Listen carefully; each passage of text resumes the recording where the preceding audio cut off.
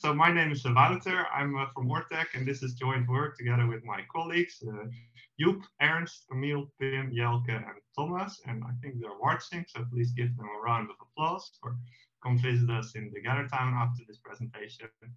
And I would like to take the opportunity actually to pop in one corporate slide because I get paid to do this. So I work at Ortec, and at Ortec we optimize the world using our passion for mathematics, and we do so with over 1,000 employees for over 1,000 customers worldwide. And one of our biggest products actually is in vehicle routing. And the way I like to explain this is that what we do at Ortec is we make drivers happy, right? You see this guy, he looks happy. And what does that mean actually? It means that we plan their routes really well, and we plan their routes like actually over paved roads. That's very comfortable while driving. We take into account traffic. We don't make them wait for too long, but we do give them breaks, obviously, when they need to. And this is what we call optimized by Ortec. And to do this, we have a set of fancy algorithms. We have a set of tools. So here, for example, you see Dijkstra, but in a special version that actually works if you have a few 100 million nodes. And we have a lot of tooling around this as well. And so I figured we should join this DIMACS challenge on vehicle routing as well. And so we found that the most relevant track actually to us was the vehicle routing problem with time windows.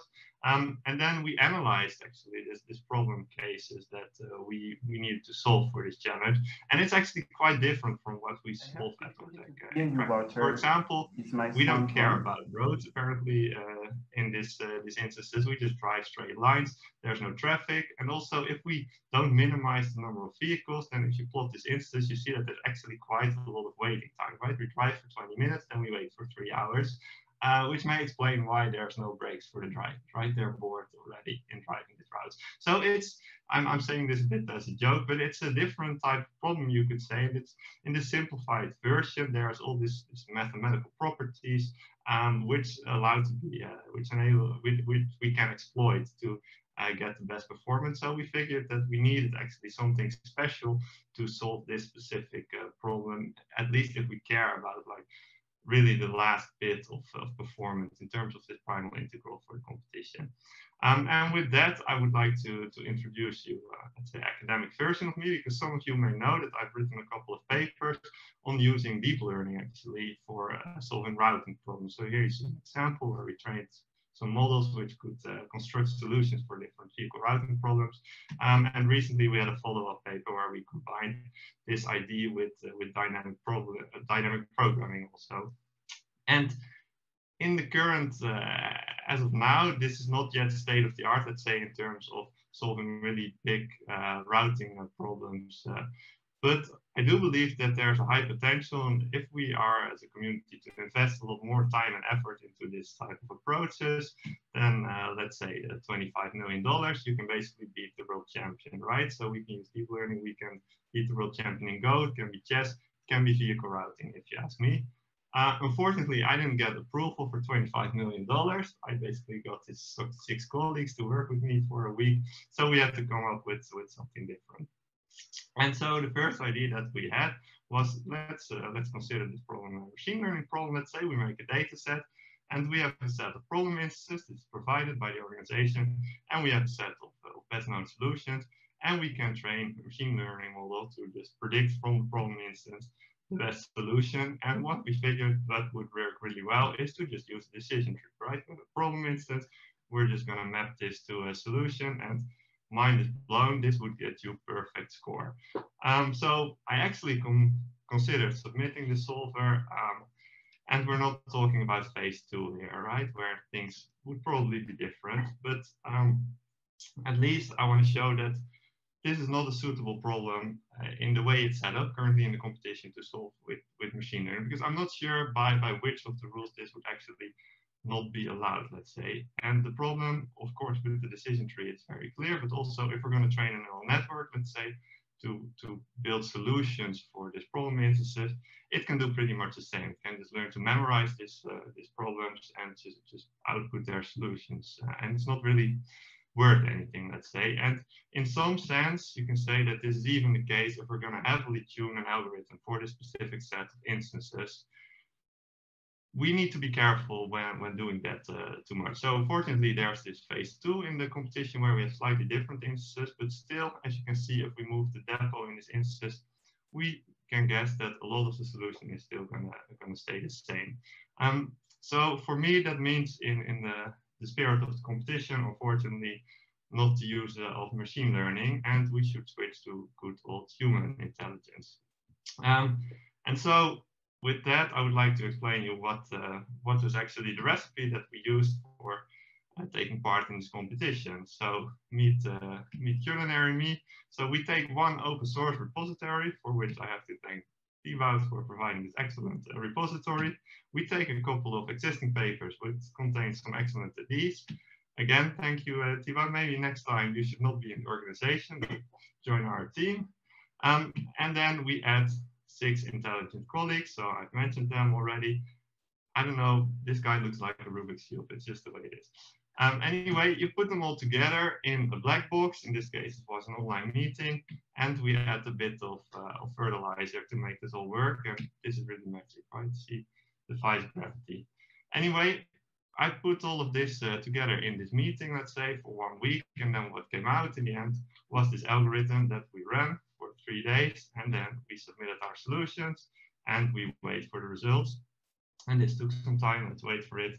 But, and I have to be honest, we didn't know actually that this would happen, but we ranked first place in the first phase of the competition, which I think was quite a nice surprise. And this showed that this setup worked quite well. Okay, so in a bit more detail, what did we do? We basically followed up on hybrid genetic search. And I think you've seen it come by a few times already. Yesterday, we saw quite some approaches which are actually based on the hybrid genetic search. So many of you are familiar, but I want to take the opportunity to give you a quick, relatively simple explanation, let's say. So how does it work? We have a pool, right? Who doesn't like pools? We have a pool, and in this pool, we're going to put a number of solutions using some initialization strategies. So we may have some heuristics to construct solutions. These may be feasible, they may be infeasible, and we're just going to put them together in this pool. And sometimes it's also called a population for, well, obvious reasons.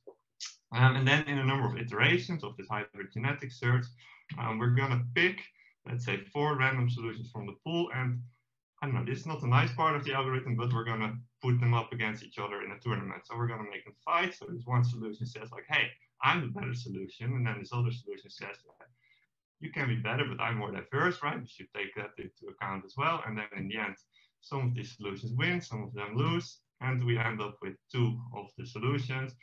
And this can be 2 infeasible solutions, can be 1 feasible solution, 1 infeasible solution, can be 2 feasible solutions. I don't know, I'm open-minded, but in the end, what they're going to do is what I like to call the dance of romance. And then what do we get? Baby solutions. And so these solutions, they get combined. We get this offspring, these babies, and they're pretty helpless, right? They can sleep, they can cry.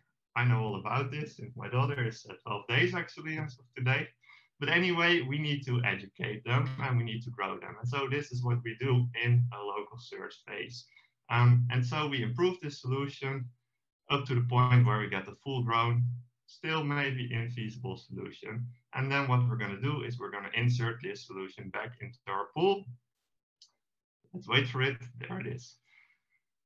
Okay, but we don't want infeasible solutions, right? We want feasible solutions. So with 50% probability, let's say, we're going to repair this solution. So we're going to flip a digital coin. It's a Bitcoin. And if it lands head, then we're going to repair this solution. We find a feasible solution, hopefully, and we're also going to insert it back into the pool. And then if we do that many times, we get a lot of solutions into the pool, and then our pool, it gets too crowded, our population is too big, and we get what we call survival of the fittest, right? So we're just going to remove some solutions according to their fitness. So this takes into account quality, takes into account the diversity, such that we get hopefully a new set of better solutions. So this is a new generation in this genetic algorithm. So that's the basic hybrid genetic search in a simplified explanation. And basically what we did is we improved on this concept to make it work for the vehicle routing problem with time windows. So we added a number of additional construction heuristics to find good solutions quickly. Then we added the second dance of romance, which is called tracks. And then we improved the local search. So we added the support actually for time windows based on this implementation for the normal vehicle route, for the capacitated vehicle routing problems. We added support for time windows, and we added a much larger neighborhood. So we implemented actually the swap star operator as well for the vehicle routing problem with time windows, and we made a dynamically growing neighborhood. And then we did a lot of engineering basically to make it really fast, like caching, like using integer arithmetic when possible. And so if we add all of these tricks and we run this for quite some time, then at some point we're going to find like, it's the best solution you've ever seen. It's a rock star solution, and we call this the best known solution. And actually, we were able to find quite a number of best known solutions, at least for this specific variant of the problem considered in the DIMACS challenge. But again, this is all still pretty high level, so you may wonder, how did we do that exactly? So regarding the time window support, we didn't do so much special. We basically took this idea from this existing paper by Thibaut also, which I think also has been used before, of implementing time window constraints as soft constraints using time warp principle. So if a truck arrives too late at the customer, you just move it back in time. That's possible, right, if you program it. And then you give a penalty for doing so. And this is quite convenient because by doing so, you can sort of decouple, let's say, the dependencies, and you can efficiently compute changes or the total time warp, how it changes if you change the route by tracking a number of statistics for subsequences within the route. And we cache these statistics for the subsequences, at least for prefixes and postfixes, so that start and end segments of each route. And we use some like hierarchical structure to be able to do fast queries if we need to have like a segment in the middle of the route. And so we made sure that we can like efficiently support these time windows. And then we implemented the penalty if they were violated. And we had this special booster. So we increased the penalty by quite a large step if we wouldn't find any feasible solutions during the start of the algorithm, really to make sure that we were able to find at least some feasible solution quickly to really push down this primal integral objective. So that's regarding the support for time windows. So nothing extremely special here, I would say. Regarding the initial heuristic, we kept the majority just randomly initialized, like in the original HGS algorithm, which is because we want to have as much diversity as possible. But we added a few percent of heuristics, basically farthest or nearest insertion, where we insert nodes one by one, which give the shortest detour, and a sweep heuristic, where we just sort the nodes by angle to the depot, and then we make groups of the nodes, and then we just sort the customers within each route by their time windows. And the ones with very long time windows, they're inserted into the routes at the best position. And by having this construction heuristics, we could like at least get some reasonable quality good solutions quickly.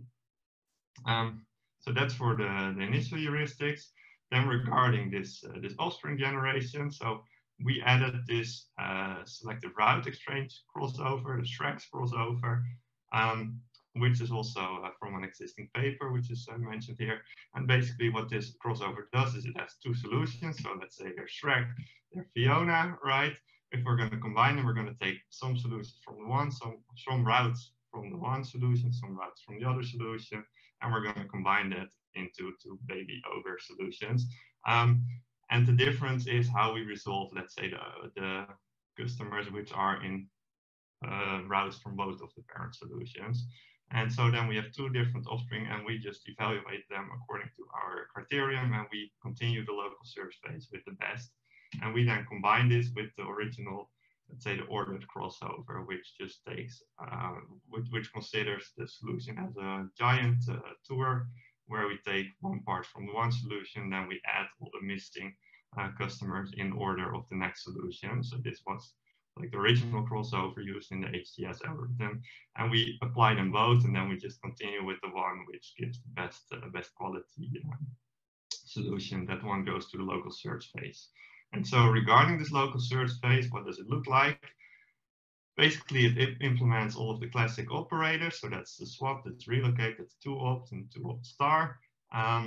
And we only consider moves between a set of near neighbors, let's say. So for every node, we would have like initially 20 or 40 near neighbors.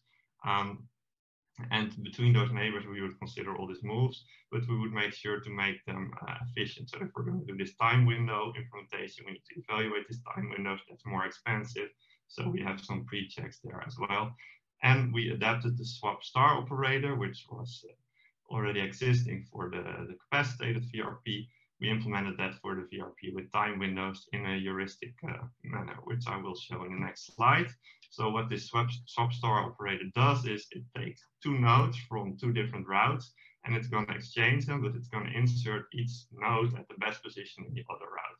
And that's quite an expensive computation, you could say, if you're going to do this for all possible pairs of nodes. But for the capacitated vehicle routing problem, you can basically cache all of the best insertion positions per node, and then you can show that you can do this exactly quite efficiently. And unfortunately, this is not possible if you're going to add time windows, because you cannot cache all these time window insertion positions, because their cost they will change basically depending on which nodes get removed from a route as well. But still, we can do it as a heuristic. Let's say we can just take the top 3 insertion positions a priori and just assume that nothing will change even given this time window constraint. And it's not perfect, but it's quite reasonable in finding at least additional moves. So we found this works quite well in practice. And so one last thing that we did is we dynamically grow the neighborhood and the population size. So we found that you were able to get much better results just with the bigger neighborhood. Makes sense, right? But it takes much longer. So a reasonable strategy is to just start with a small neighborhood to find reasonable solutions quickly. And then every 10K iterations, we grow the neighborhood size by 5. And the same we do for the population. So we start with the small population, and every so many iterations, we increase the size of the population. And we slightly varied this schedule for different instances based on their statistics. Then we did a lot of experiments to like figure out all this stuff and to like find the best parameters. And it's a bit of a trade-off, right? So finding good solutions quickly versus good final solutions and this primal integral objective, we found it really dependent on whether you would have like 1 hour or 2 hour runtime, which strategy would give you the lowest primal integral objective. So we did a lot of experiments to like figure this out and yeah, to basically get the optimal parameter setting.